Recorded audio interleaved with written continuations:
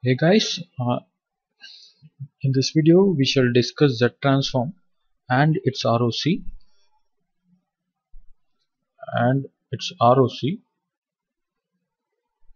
of a finite length right-sided sequence. Okay, so we will just take up an example and let me just try to convince you with that example.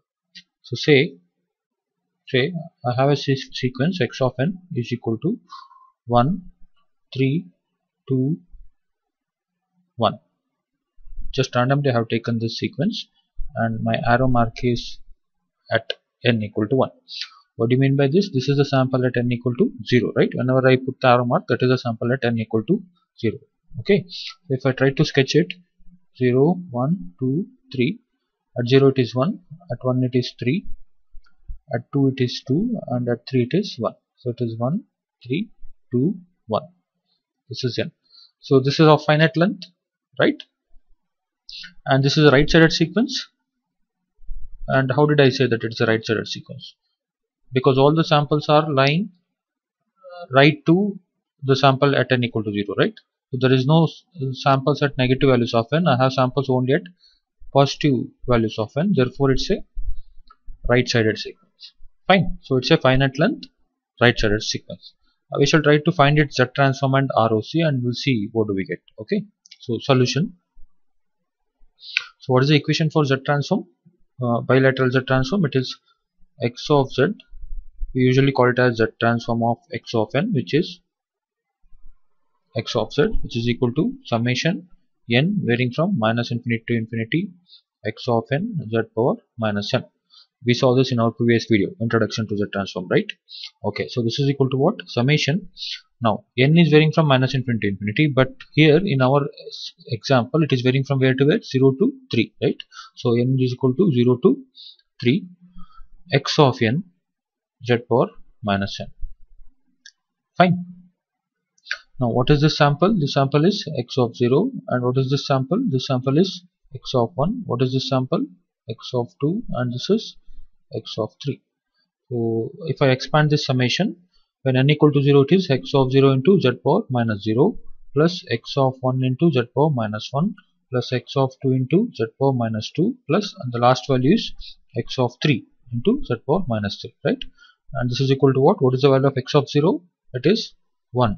Z power minus 0 is 1, right? Plus what is the value of x of 1? X of 1 is 3 into z power minus 1 plus x of 2 is 2 into z power minus 1 plus x of 3 is 1 into z power minus 3. So this is minus 2. Okay, so this is the Z transform of a finite length right-sided sequence. Whenever it is a right-sided sequence, the power of z will be negative. Fine. If the sequence is left-sided, then the power of z will be positive. That we'll see in the next problem. Okay, while discussing finite length left-sided sequence, I will let you know. So whenever it is a right-sided sequence, the power z is actually negative. Fine. Okay, so I can put it in a box because this is the result of, or this is the Z transform of the sequence x of n. Okay, next question is, what is its ROC? Right? Now, so in the introduction video I said something about the ROC, right? What did I say? It is nothing but it is the values of z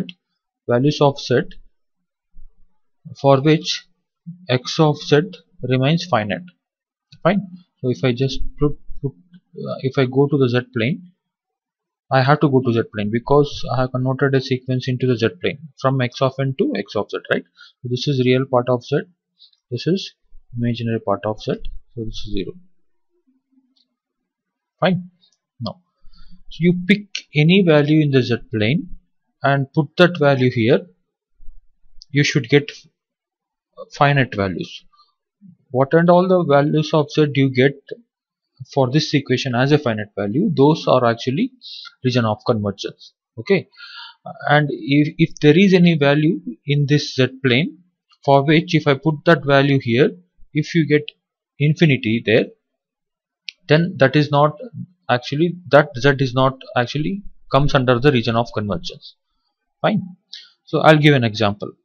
I can take complex number, but to make the example simpler, I will consider only real numbers so that convincing for me is easier. Okay, say if I take all positive values, all positive real values, will this be finite?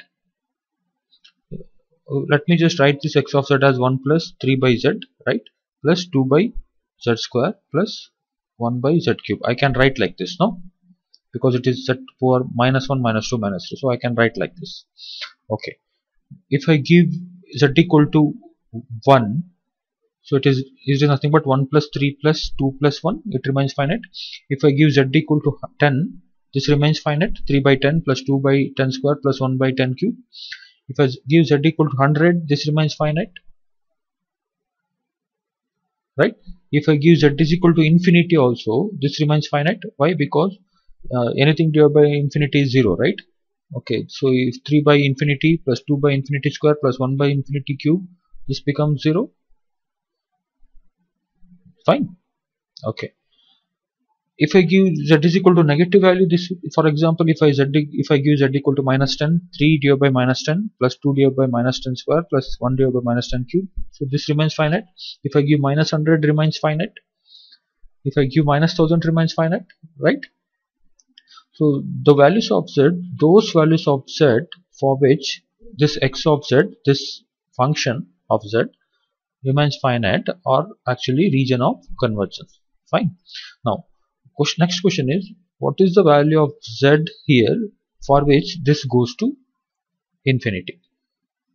That is the question. Okay, so the only value of z for which this goes to infinity is what?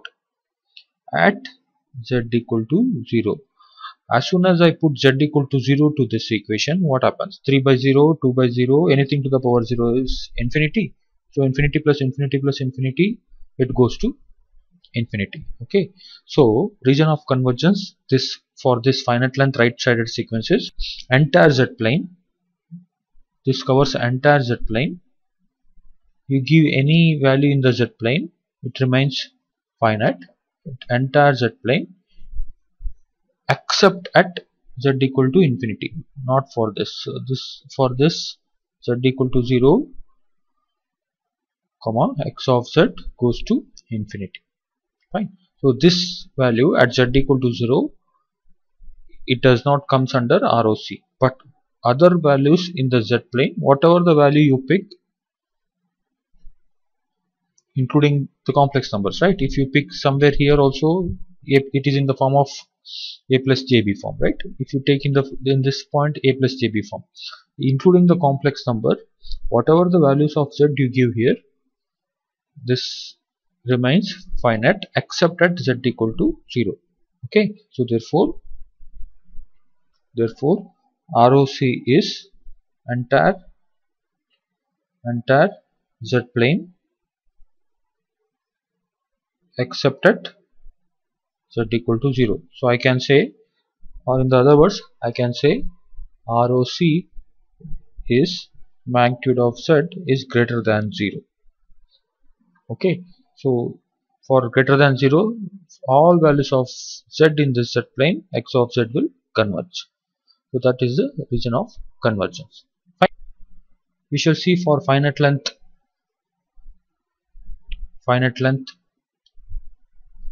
left sided sequence.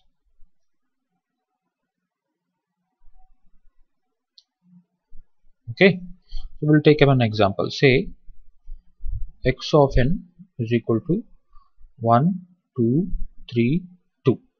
Fine, and my arrow mark is here. When I say arrow mark is here, this is at n equal to 0, right? So if I plot this sequence, so it is 0, minus 1, minus 2, minus 3.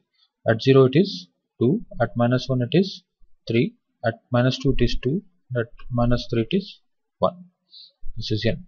Since the samples are lying in the negative values of n, so it's actually a left-sided sequence, right? And it's a finite length, right?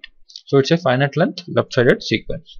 So what is the Z transform of this sequence? X of z is equal to what? What's the formula? Summation n varying from minus infinity to infinity x of n z power minus n. So x of z is equal to summation, it is varying from where to where, n varying from minus 3 to 0, x of n z power minus n. So if I expand this summation, x of minus 3 z power 3 plus x of minus 2 z power minus into minus plus z square plus x of minus 1 z plus x of 0 z power minus 0. So this is nothing but what? What is the value of x of minus 3? It is 1 z cube.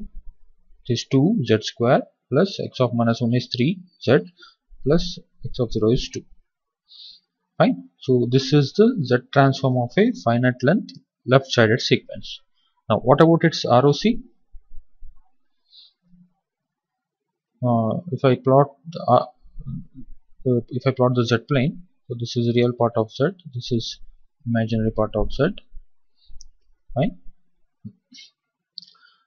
Now what is that one value of Z in this Z plane for which this equation x of z goes to infinity? There is only one value, right, which is what? Z equal to infinity. If I put z equal to infinity in this equation, x of right hand side of the x of z goes to infinity. But other than infinity, if I give any value in the z plane, in this z plane, including 0 as well, this remains finite, right? If I give 0, what happens? 0 plus 0 plus 0 plus 2, it remains finite. And if I give 1, 100, 1000 to any positive value, it remains finite. Any negative finite value, it remains finite.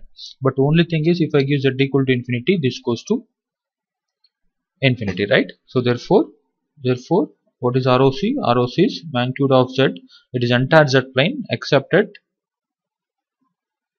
z equal to infinity. Magnitude of z is less than infinity. All the regions is actually region of convergence for this Z transform. Next, finite length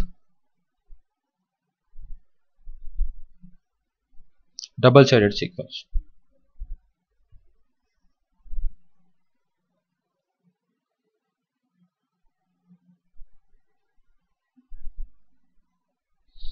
So say I'll take an example. X of n is equal to 1, 2, 3, 2, 1, 5.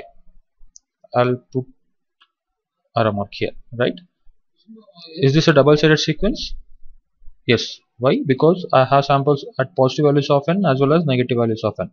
This is at n equal to 0, right? And is this a finite sequence? Yes, it's a finite sequence. Correct, no? So if I try to sketch it, that is 0, 1, 2, 3, minus 1, minus 2, it is 1, it is 2, it is 3, 2, this is 1, and this is 5. So it's a finite length double-sided sequence. Okay, we shall see what is its Z transform. X of z is equal to, what is the formula? Summation n varying from where to where? Minus 2 to 3, right? Minus 2 to 3 x of n z power minus n.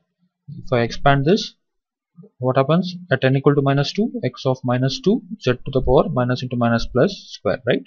X of minus 1 z plus x of 0 1 plus x of 1 z to the power minus 1 plus x of 2 z power minus 2 plus x of 3 z power minus 3, right? As I told you in the previous videos, in the previous second video I guess, for all the negative values of n, the power of z is positive. If all the positive values of n, the power of z will be negative. Okay. So what is x of z now? It is nothing but x of minus 2, which is 1 times z square, plus x of minus 1, which is 2 times z, plus x of 0, which is 3 times 1, plus x of 1, which is 2 times z power minus 1, plus x of 2, which is 1 times z square, plus x of 3 is 5 into z power minus 3. So this is z power minus 2. Fine. So therefore this is the Z transform of a finite length double-sided sequence, right? Now what about ROC? This is basically combination of finite length left-sided sequence and finite length right-sided sequence, right? And what is the ROC of a finite length right-sided sequence? It is entire Z plane except at Z equal to 0, right? And what is the ROC of a finite length left-sided sequence? It is entire Z plane except at Z equal to infinity. So ROC of a finite length double-sided sequence is the combination of those two.